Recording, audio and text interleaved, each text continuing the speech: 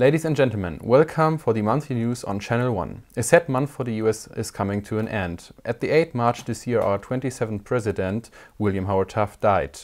A heart disease caused his death.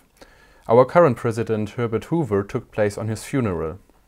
He is the last run-in president in the United States. The Supreme Court made clear that the actual law is too easy to manipulate.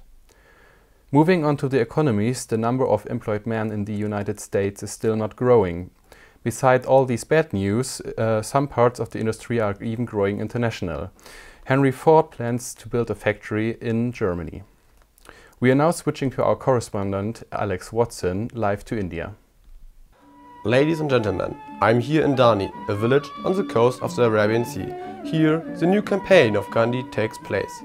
Gandhi's independence movement in India became a hot topic since the massacre of Amritsar, where nearly 400 people died.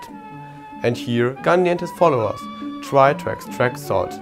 With this, the Indians ignore the British law of salt extraction, which says that no Indian is allowed to produce or to sell salt. The police and the British government are using violence and imprisoning to stop the Indians. There are many wounded and there are over 50,000 people imprisoned. But there are still coming new people. The Indians still continue to extract the salt.